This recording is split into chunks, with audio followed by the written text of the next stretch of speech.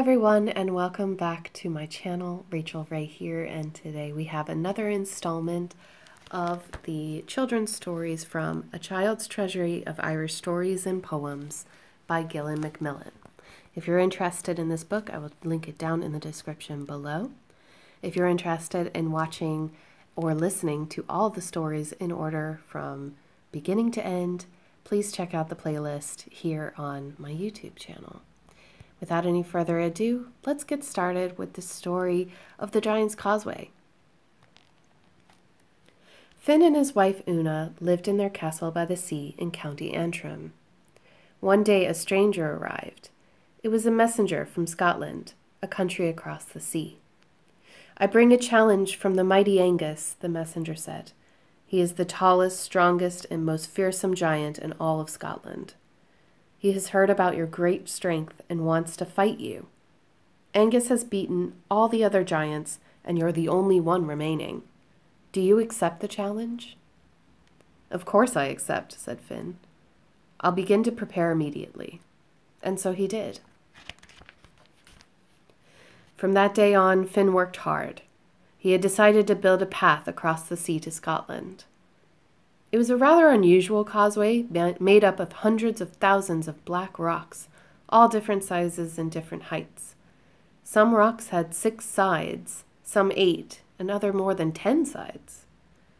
The warriors of the Fianna looked on in amazement as Finn worked each day. Before long, the causeway stretched miles into the sea. One evening, when Finn returned home, he noticed that Una was worried. What's the matter?" he asked. "Oh, Finn," she replied, "I heard some very disturbing news today. I heard that Angus is indeed much bigger than you, and that he's definitely stronger."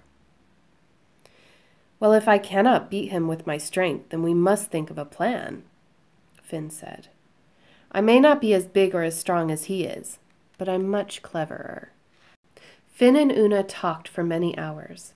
They thought of many plans, but could not find one that they were sure to work. Time was running out. Later that week, the messenger from Angus returned and told Finn that Angus would arrive in 2 days' time. "Tell him that Finn is ready and waiting," said Una. "Do not worry, Finn. I have a plan in mind." Una worked hard for the next 2 days. She spent the time cutting and sewing and knitting. "Imagine sewing and knitting at a time like this," he exclaimed. "I thought you had a plan." "Look carefully," said Una. "What do you see?" Finn was amazed. "Clothes," he said. "I see clothes, but they are most peculiar." "Never mind that," said Una. "Just put them on." What a sight Finn was! He wore a long dress. On his feet he had a pair of giant broguines, or booties, and Una had knitted a beautiful bonnet for his head. "While you were working, I asked Fergus to make a very large cradle. In you get," she said. "We have no time to lose." Angus was approaching. As he walked, the ground shook. "Where is the mighty Finn? I have traveled all the way from Scotland to fight him." "Is he afraid to meet me?" Una opened the door. "Please come in. You're very welcome. Finn is hunting and won't be very long. But please, sir, could you speak a little softer? Our new baby is asleep." "That is your baby?" Angus gasped in shock. "Yes, he's rather small now, but he will grow," replied Una. Angus was frightened. He had never seen a baby this big. If this is Finn's small baby, what size is Finn? He wondered. Finn himself must be enormous. Angus hurried out, and without turning, he ran across the causeway. As he was running, a thought struck him. What if Finn is following me? To prevent this happening, he began to remove stones from the path. By the time he arrived home to Scotland, all that was left was just a few yards of the path jutting out from the coast of Antrim into the sea. To this day, only that part of the causeway remains. Next we have a story called The Salmon of Knowledge. Long ago in Ireland, the king had a special army of soldiers called the Fianna to guard him. Cool was their most famous leader. His enemies were jealous of him, so they killed him. Cool's wife was afraid that her young son Finn might also be killed.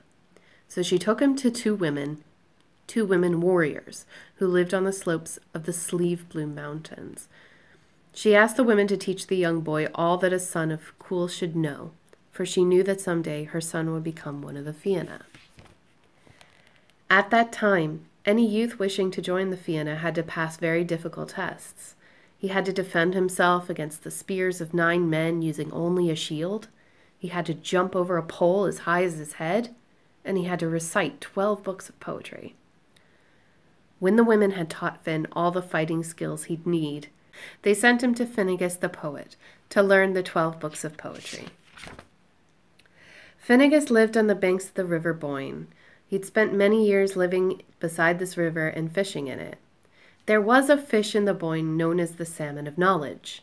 The person who caught it and ate it would know everything there was to know in the world. Finnegas liked the young, fair-haired Finn and agreed to become his teacher. One day, as Finn was learning poetry, he heard a shout. He rushed to the river, and there stood Finnegas, holding a large salmon. "Please take the fish and cook it for me. Remember, you must not eat any of it." Finn did as he was told.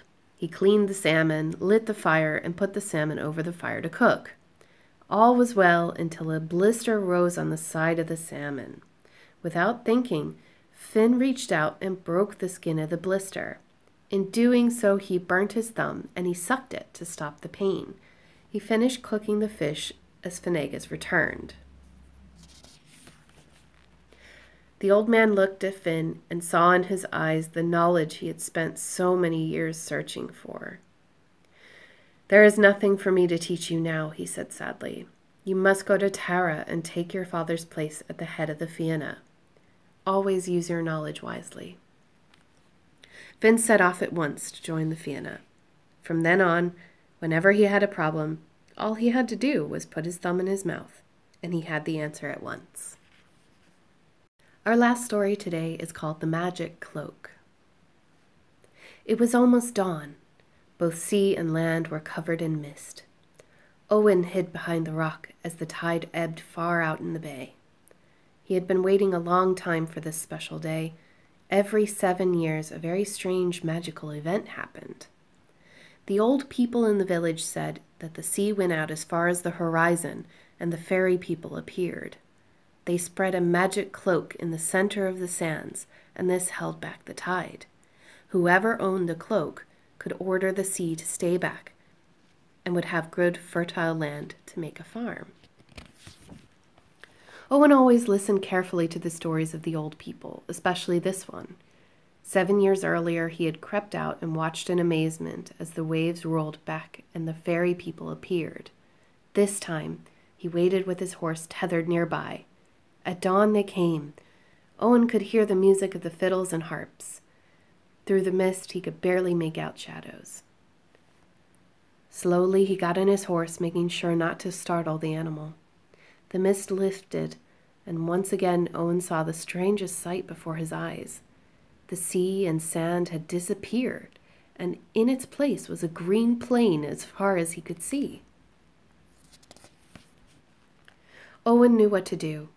He had to get the magic cloak, and the land would be his. But the cloak was guarded by leprechauns. He soon spotted them sitting in a circle, a pile of tiny shoes at their feet, tapping in time to the music. They were sitting on the cloak, and the edges were flapping in the breeze. Owen pulled gently on the reins of his horse as they moved forwards. It took him longer than he expected to reach the cloak. When he looked back, it seemed that the shoreline was a very far distance away. As he came near to the leprechauns, he slowed his horse and then dismounted a short distance away. He crept forward. He thought that they must hear his heart thumping or the sound of his breathing, but no, they continued to work. He reached out and, taking hold of a corner of the cloak, he pulled it out from under them. Without delay, he threw the cloak on his back, mounted his horse, and galloped toward the shore. He could hear the chaos and confusion behind him, but he dared not to look back. Suddenly, all was quiet. It was an eerie quiet. The breeze dropped. "I've made it," Owen thought. Then he heard a rumbling noise. He looked over his shoulder, and moving towards him with terrific speed was a gigantic wave. It was the fairy wave. Owen urged his horse on, but he was swept from the saddle. He felt as though he was being pulled in many directions and beaten by many pairs of hands. As quickly as it had come, the wave disappeared. When Owen woke and tried to move, every bone and muscle in his body ached. "I've survived the fairy wave," he thought. "I have the magic cloak. I can control the sea. I'll be rich. I'll have beaten the fairies. I don't mind this pain." He put his hand on his back to feel the cloak, but instead, all he felt was a cloak of seaweed. Thank you all so much for listening to this episode of the Irish Stories for Children. If you're interested in listening to more stories from Ireland, please stay tuned or check out my playlist for the next video in the series. Thanks so much for watching, and see you next time.